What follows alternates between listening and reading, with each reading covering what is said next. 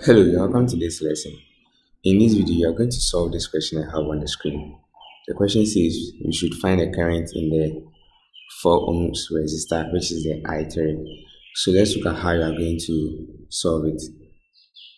Okay, so the first thing we do is to find the current in the circuit. Okay, and to find the current, since we know the total voltage, we must find the total resistance. So let's look at how you are going to do this.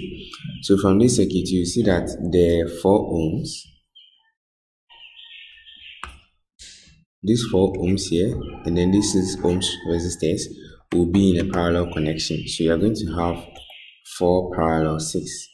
Okay, so we will solve this, and then this will be in series with the 1.6 ohms, which is this 1.6 ohms. So after solving for the parallel connection, it will be in series with the 1.6 ohms. You are going to have plus what? 1.6. So let's simplify this. You are going to have 4 times 6 divided by 4 plus 6. Okay, and 4 times 6 will give us 24, and then 4 plus 6 will give us 10. So at the end, you are going to have 2.4 ohms. And this will be in series with the 1.6 ohms. You are going to have 2.4 plus 1.6. And this will give us a value of 4 ohms. Okay, so this 4 ohms here will be in parallel connection with this 6 ohms here. Okay, for us to see that, I'm going to redraw the circuit. So we have the circuit to be of this form.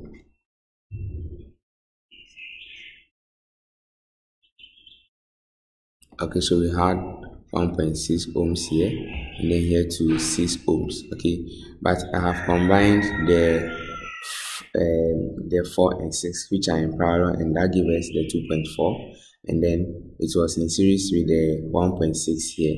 So we combined them, and then now we have what? 4 ohms. So that 4 ohms will be in parallel with this 6 ohms. So I have 4 ohms here. Okay, and then we have the total voltage, which is the 40 volts, and this will be our I. Okay, and then you're going to have I1 here. Okay, and then you're going to have I2 here. Okay, so now we are still going to have 6 being parallel with 4, and we already did that. That gives us 2.4 ohms. Okay, that's from this point here, so I don't want to solve it again. So this 2.4 ohms here will now be in series with the 1.6. Okay, so I'm going to have 2.4 plus 1.6, and this will give us 4 ohms again.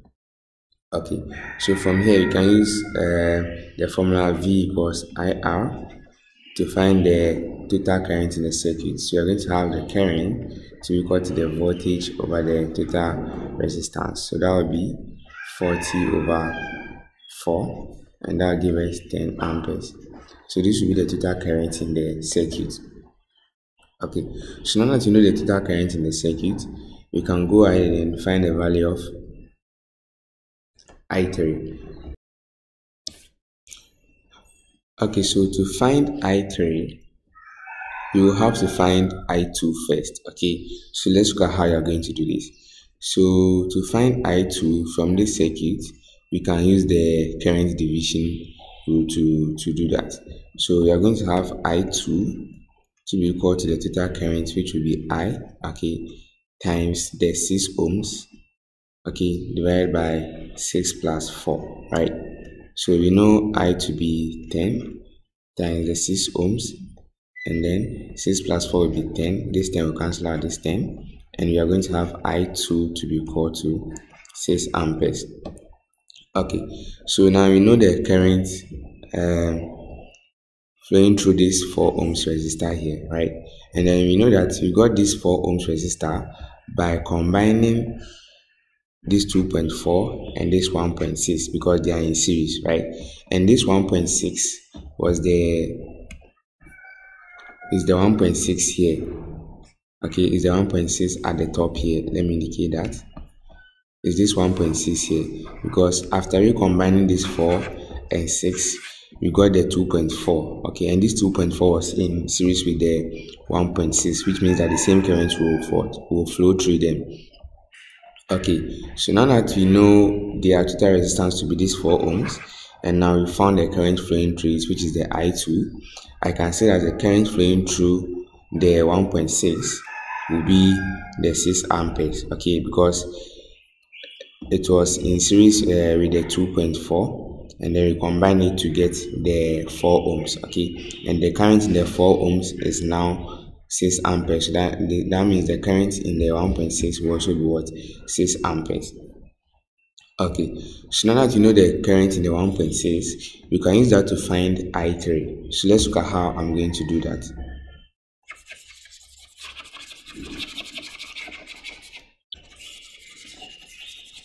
Okay, so to do this, I'm going to redraw that part of the circuit. Okay, so we have this part.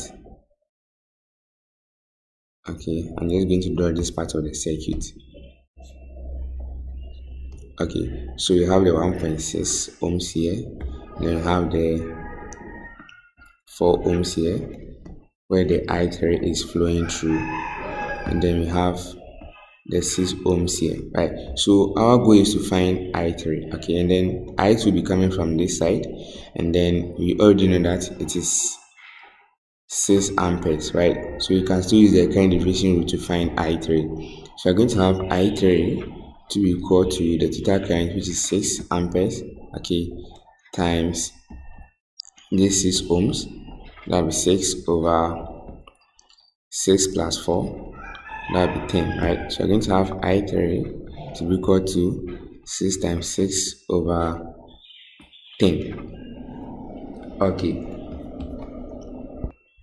Okay, so 6 times 6, okay, will give us 36. So we're going to have 36 divided by 10, and this will be equal to 3.6 amperes. So therefore, this will be the current flowing through the 4 ohms resistor, which is I3.